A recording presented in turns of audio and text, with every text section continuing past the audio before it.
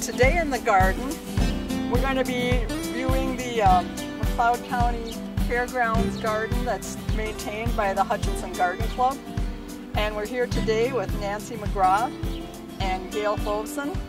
And they've both been longtime members of the garden club. I was for many years until something had to give. I'm not getting any younger, so they're going to talk to us a little bit about garden club. And this is the main bed they take care of here at the fairgrounds.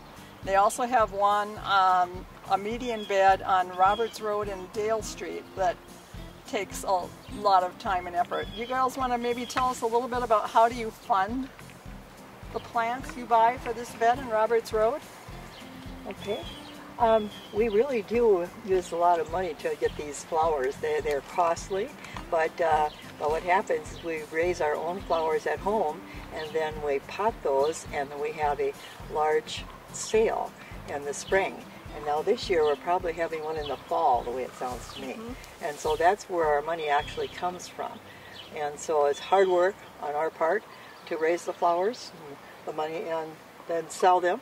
And we have really good luck with our customers. They come in, and believe me, they buy us out in about an hour's time. So if you haven't been to one of our flower sales, be sure you don't miss it next time. Yeah, we had to cancel the spring one, unfortunately, due to COVID-19. Because of COVID. Mm-hmm. Yeah. So we're all learning to live with a new reality, I guess. Mm-hmm. So. Yeah. I'm the treasurer for the Hutchinson Garden Club, so to give everybody an idea of what this might cost, we spend well over $700 on the median garden over on Roberts Road, and this is between $200 and $300 that we put in here because it's mostly perennials. Unfortunately, we can't put perennials in the city garden because they like to till that up every fall and make sure it's flat in the winter when people are driving by. And we're really thankful for that the city works with us on this, and so we don't have to do all that hard labor ourselves necessarily. Mm-hmm. So, okay, do you ever have any problems with plants disappearing from your beds? Oh. Well, the last 2 years we have had plants going out of the garden about a week after we've planted them. We lost 12 this year, and unfortunately when we go back to repurchase, we can no longer get the wholesale price.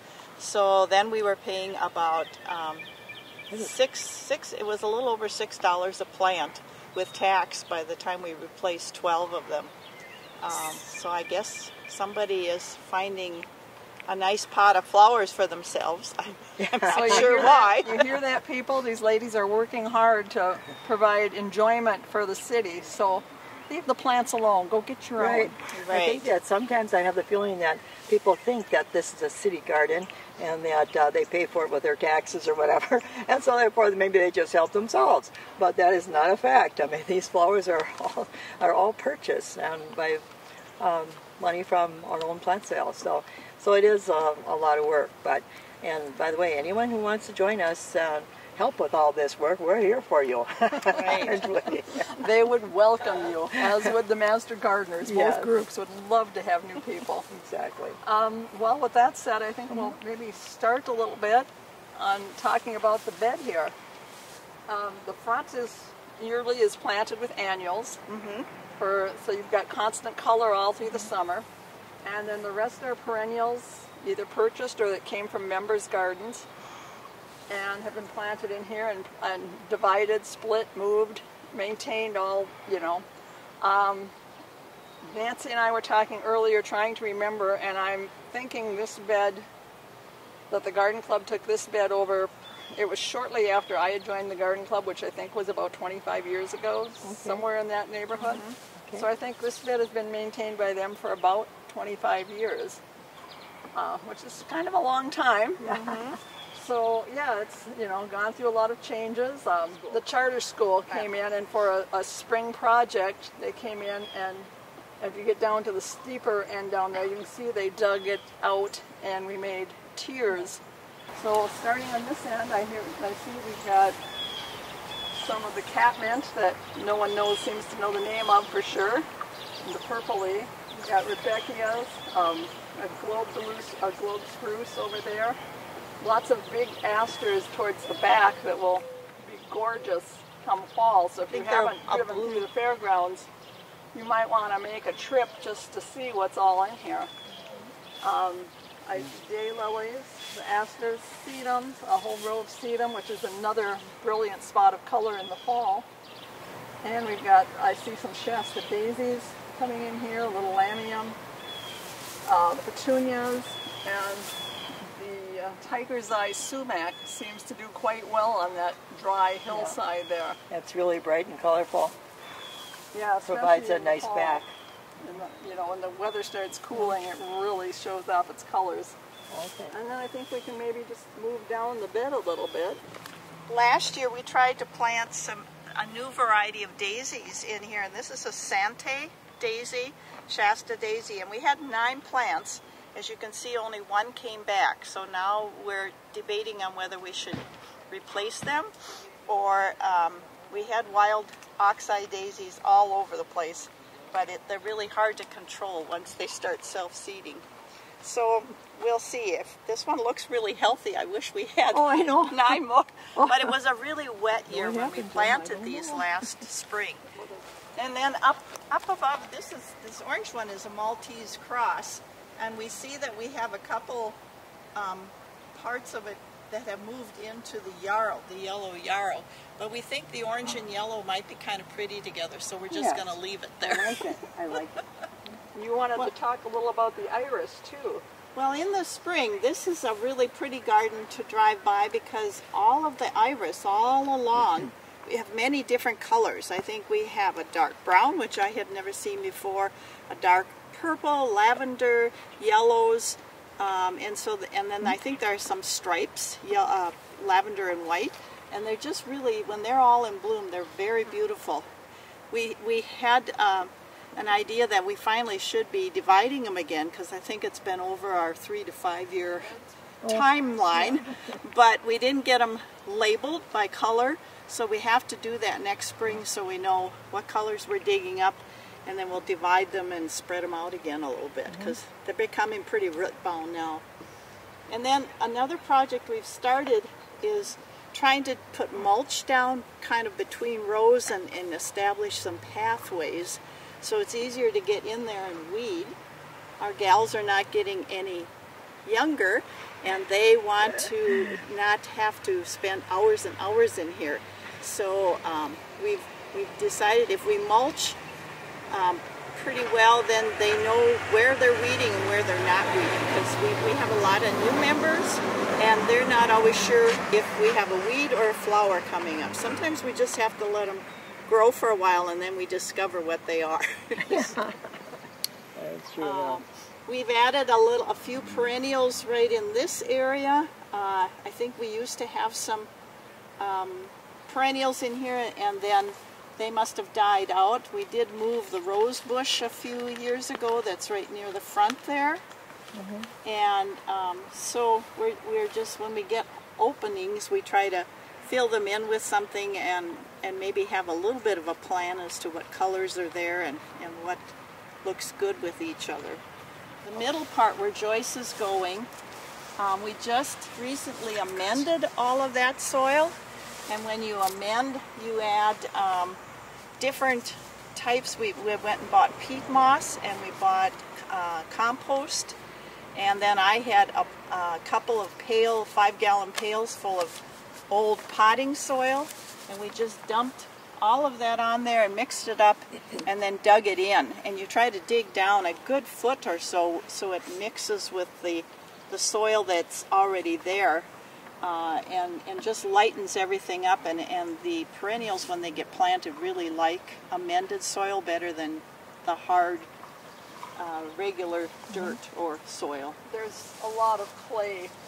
Yes, we find a lot of clay in this dirt if we get down to a certain level.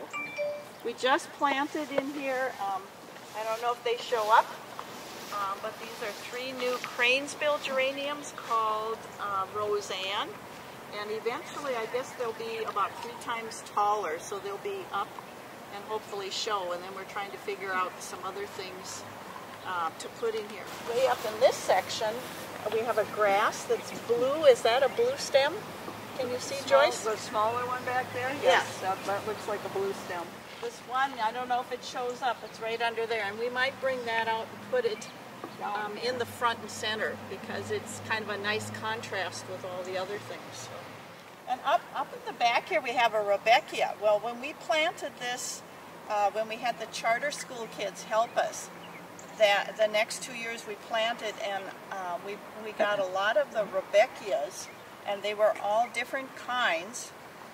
We have some of the more old-fashioned ones coming here, and they kind of have migrated because they were all in the front, but now we have a clump way back here. And as you go that way in the garden, you'll see that they're migrating especially into our pathway, and we're going to have to move some of those.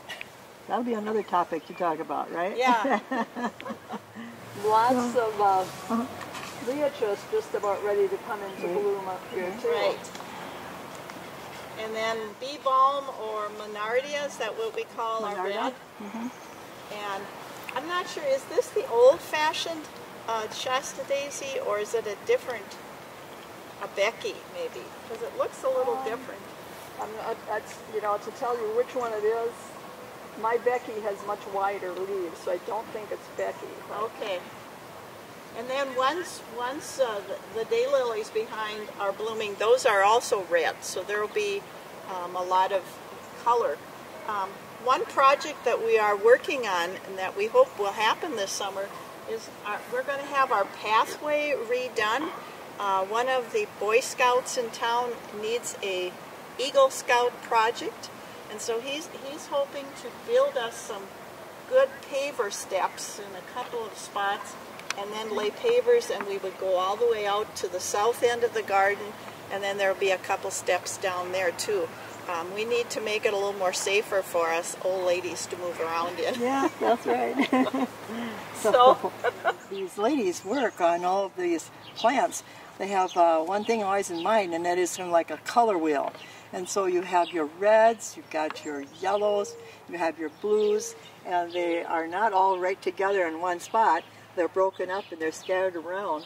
So you can kind of look at it and you say to yourself, this is a wheel, this is a wheel of color.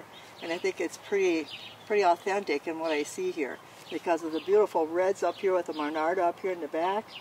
And then we have our purples right here with the salvia in this area. And then all the yellows that are tossed in, like the yarrow down that way, and as she talked about. And then when we go back down to Roberts Road, and we'll be talking about, if we get a chance to talk to you there, it's also all about setting up things in like a color chart. So we think about our colors all the time, and so it's partly because Nancy is a quilter and I'm a watercolor painter. So we put our ideas together when we develop a garden.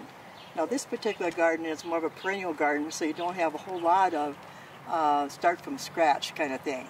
We just use whatever we all come up with. But at Roberts Road down here, that starts from scratch. And so we sit down, Nancy and I do together, and we plan out this whole thing.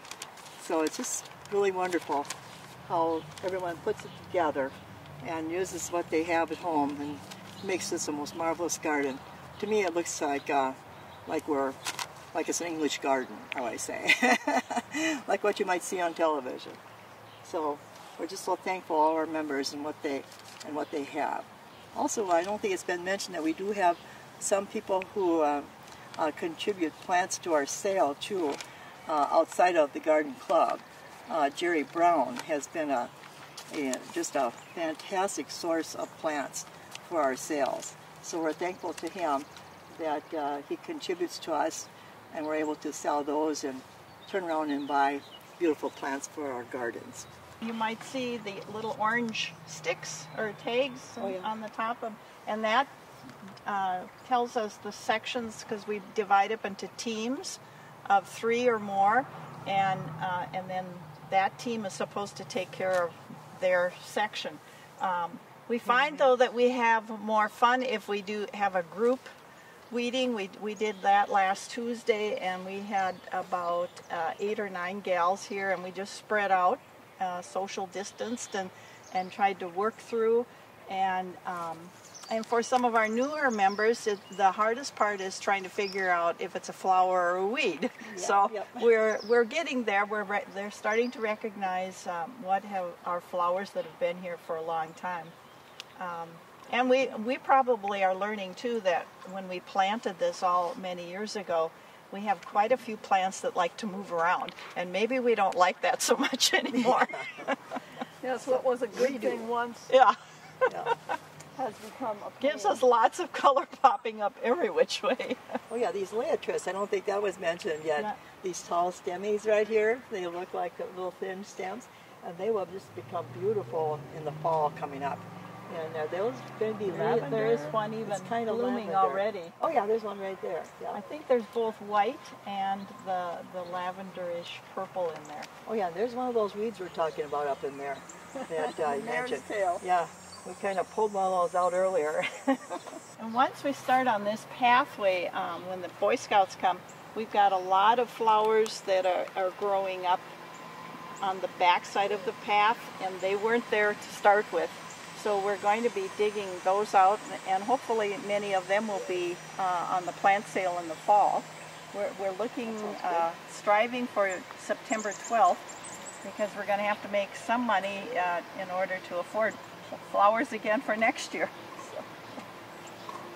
That was a struggle getting this cleaned out of weeds around the corner here. It was, Yeah, that was something. it was a lot of weeds to Yes, remove, right. Yeah. They did a good job. and a I steep think. slope. So Oh, And now we are, this one particular area right here is probably all going to get dug up because we put some creeping jenny in there, and we're discovering that it just goes everywhere. Doesn't stay put like some of the other sedums. And then there's wild oregano, the girls tell me. And so we left a couple clumps because we did put some mulch around some of the hostas.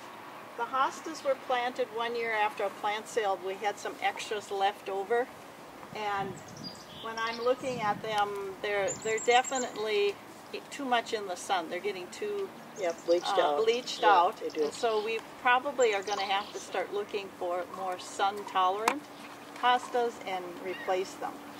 What I like what the girls did here is they covered that hillside there with a little creeping as a sedum, right? Yes, And yes. it's a ground cover, and you can use that in your gardens when you have areas like that.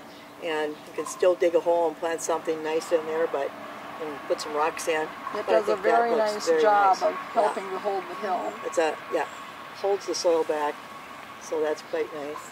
And this end we found too has a lot more clay in it. Oh, We sure. did try to amend this year just where we planted the petunias, because they're doing way better than they did last year. So they hardly grew last year. Yeah. Oh, it's much better. Yeah.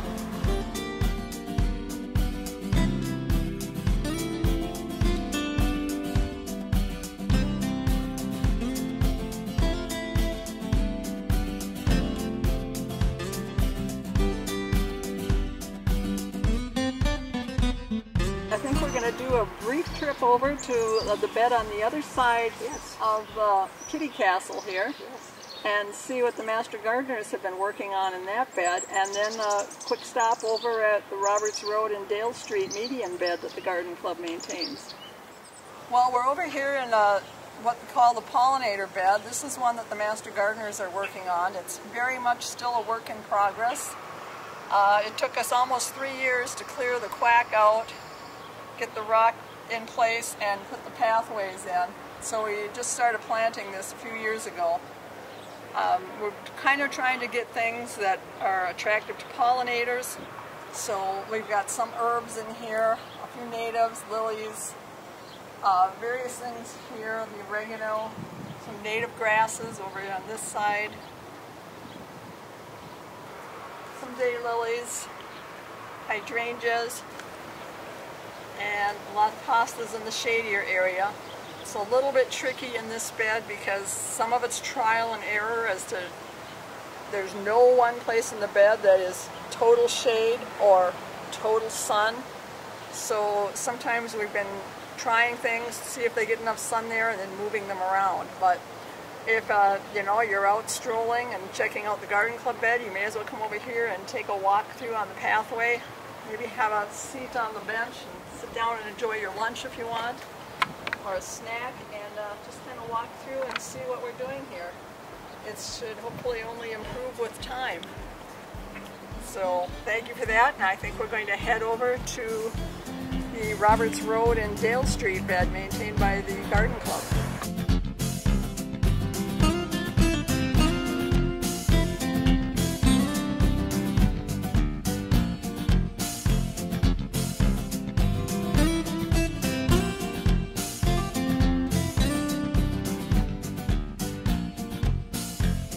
So we're here at the Roberts Road and Dale Street Meridian bed, and you see some of the work the ladies of the Garden Club have been doing. They've been doing this one for a long time. I think even longer than the fairgrounds bed. We think since 1925. Very nice, ladies. Thank you all. And we like all the people, they tell us thank you as they drive by. We get the comments like you can't believe. Even young men stop by and their rock and roll music are playing and they're saying, where can I get those kinds of flowers? These across along the edge are pickle tea, and they are very popular with people. It seems like I'm seeing them in other people's gardens on a regular basis. And so we thought a border like this would be nice. In the past we've done bubblegum like you saw at the fairgrounds, the pink ones. But these really did mound well. Some petunias, they get strangly and they get long, and then they don't do well in a garden like this. But these that mound and get into big clumps like this, they work really well on the out edge. Okay.